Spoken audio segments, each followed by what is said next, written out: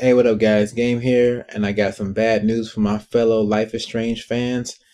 Episode 2 for Life is Strange has been delayed. Originally scheduled for a release date of March 13th, it's been pushed back. Square Enix has stated that they will not be releasing on that date, so it will be delayed.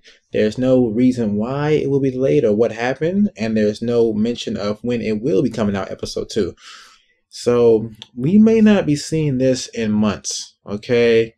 Now, this is one of my biggest fears about episodic adventures right here, man, is that, you get your hands on it, you want to learn more, you want to play more, to get you addicted, to get you to enjoy these kind of games. And when it's time to play more, you're kind of left in the wind.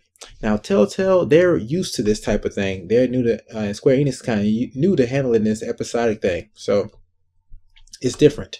Telltale, they don't release anything to the public. They don't tell the people if there's any delays or anything going on with the development, any problems, hiccups. And I guess this is the reason why. So you don't have to release statements saying that your game has been delayed like this. So episode 2, it's been leaked. All right, it's been a buggy, glitchy version. Episode 2 has been leaked.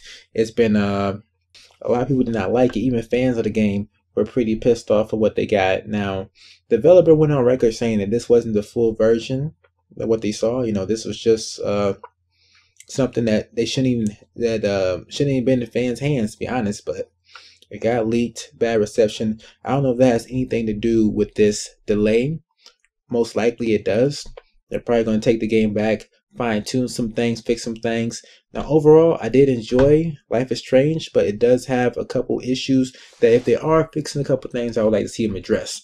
Number one would have to be probably the dialogue, the banter between the characters, man.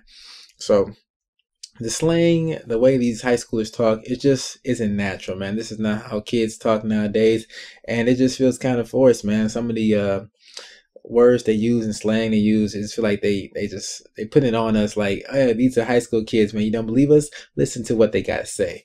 And also the lip sync, man. But it's really bad, man. It can actually draw you away from the story and what's going on, because when the characters are talking and their lips are just not moving, or it's just very distracting from what's going on in actually story. The stuff you should be focusing on, you're not, because you're looking at the lip sync. And I think I don't know if they're trying to make this game for multiple languages, have universal. That's why lip sync is like this. But I think they should gear the lip sync toward their core audience. If their core audience speaks English, then have the lips try to follow what the English voice actors are saying. Okay, so those are just some minor gripes about the episode. Some things they can fix if they are going to be fine-tuning some things for episode 2. And it's kind of ironic because the title of episode 2 is called Out of Time. And it's exactly what Life is Strange is right now. Out of time. At least according to Square Enix.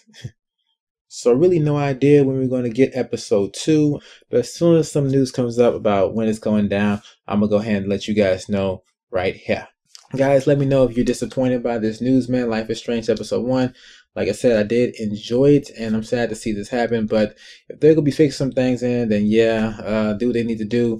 And hopefully they can adhere to further release dates. Release dates for episode 3, 4, 5 episode schedule. Hopefully they can make those release dates and, get them in by time. We don't need no more leaks or anything like that always messes up a development team or any kind of artist with their work. So we don't need any of those hiccups. Hopefully that doesn't happen again. And yeah, thumbs up if you guys did appreciate this information. I know it's not good news, but it is what it is. And I'm out of here. So if you haven't already, subscribe for GameOver Entertainment. I'm still making Life is Strange videos right now, a couple predictions, a couple discussions I want to have. So if you're a fan of Life is Strange, you're definitely in the right spot.